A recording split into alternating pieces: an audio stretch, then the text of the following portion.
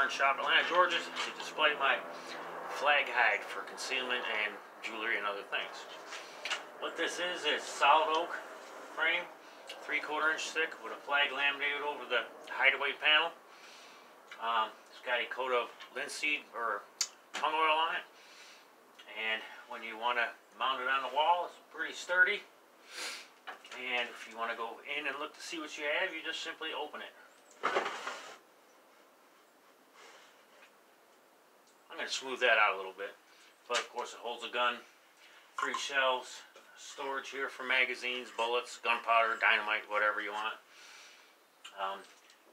The plaque rides in a 1/4 inch dadoed out joint right here to keep it in there.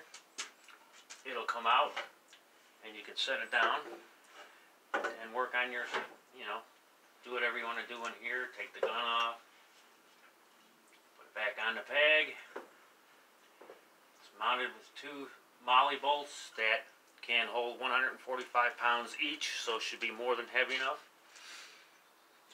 Even on the inside, it's all finished with the tung oil. It's pretty smooth. They're all different models. You have a big gun, and that's all you're going to get in there. Or you can take this out and put more shelves in for more storage of jewelry, watches. Dope. No, just kidding. So when you're done, you just slide it back into the grooves. Magnets hold it pretty tight. Again, you can take it off and leave it hang if you want to on the wall, or you can just take it out. That's all I got right now.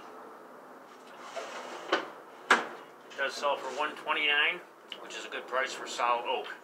They're basically starting at that price online, Etsy and all those places. I've seen them as high as $269. So this is a pretty good deal.